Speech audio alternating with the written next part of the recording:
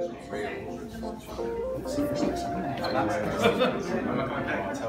my name is Dirk Korikowski. I'm a lecturer for innovative technology at UCL, Bartlett School of Architecture. Okay, so my name is James O'Leary. I'm a senior lecturer at the Bartlett Architecture School, and for the past 5 years, Dirk and I here have been running the Design Realisation Programme. There's about 15 different units across the master's course, so we in a way stretch across all of these different units that are doing different architectural projects that are based in sites all over the world.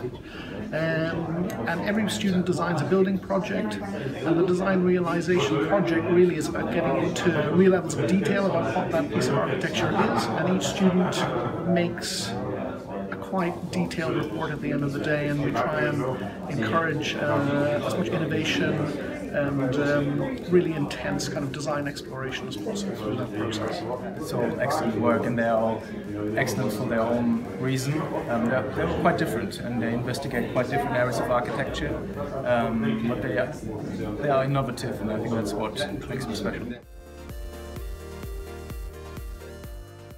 We were just talking to the students about this. They've said it's really, really important for them in terms of the recognition that it gives them as students, in terms of just rewarding, students who've taken a risk and gone and done some really interesting, innovative work. I think it helps them, later in their career, because there's some recognition of what they've achieved.